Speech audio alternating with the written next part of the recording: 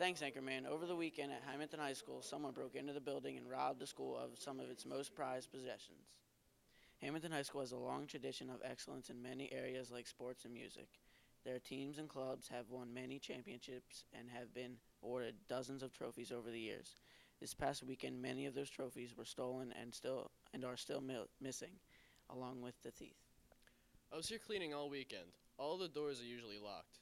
No one can get in the building without using the security pad on the outside of each door. I don't know how anyone could have gotten in. It's a shame. We are so proud of our students and everything they've accomplished over the years. Our athletic teams have accomplished so much, as well as our music department. I can't understand why anyone would want to steal their trophies. It seems like a lot of people are upset about what happened here over the weekend.